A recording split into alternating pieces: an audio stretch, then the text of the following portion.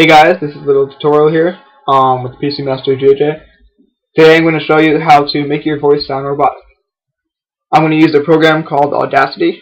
It's a free program, great for for recording any kind of sound, or if you want to change the sound or music, anything you want to do with it. It's a free program, and I'll probably provide you with a link on where to get it below the video. So after you got Audacity downloaded, you're going to open it up. This is the better version, by the way. You're going to want to record whatever you want to make your voice sound robotic. So you're going to press this record button to record your voice. So I'll just do something simple like welcome to PCMasterJJ.com. Okay, after you got your whatever you want to say out, you're going to press the stop button to stop it from recording.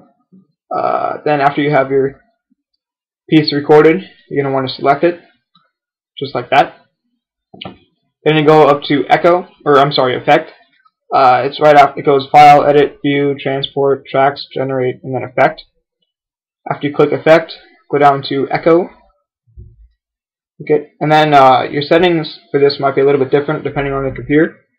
So you're going to want to change the delay time to let's go 0.006, and then change the decay factor to let's go 0.5, 7.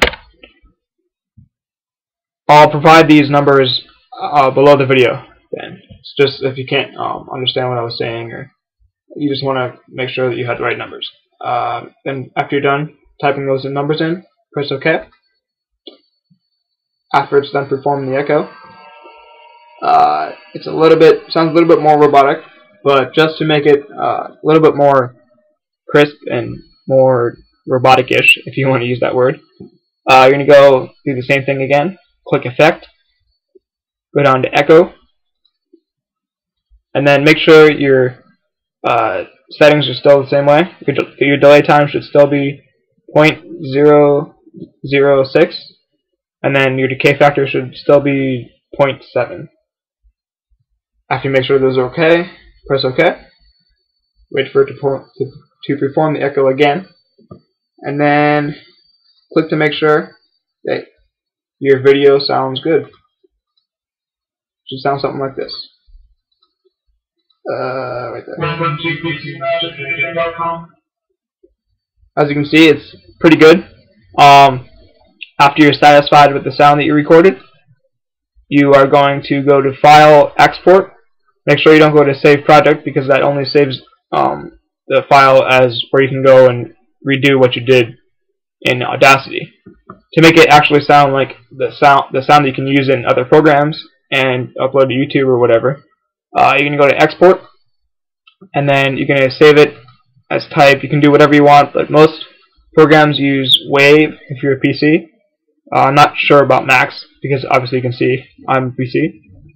So save it as whatever type of file you want. File name, just do whatever. And then click save. You can also change the artist name, track title, album title, stuff like that. Not big on it, but you know, if you want to make it sound professional, I guess. And then after you're done editing those settings, you can click OK, and you're done. Alright guys, thanks for watching, and please subscribe.